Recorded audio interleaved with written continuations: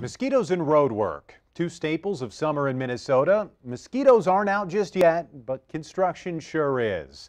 MnDOT announced today they have more than 200 construction projects across the state on their agenda this year. In our area, some of the big projects include the Twin Ports Interchange, already underway. We'll see construction there from now through 2024. Also, crews will repave Highway 53 in Pike Lake. There's also work on Highway 61 near Two Harbors.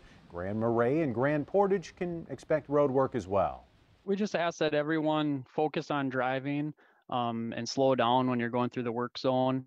We want to keep the traveling public safe, as well as the folks in the work zone working on construction safe.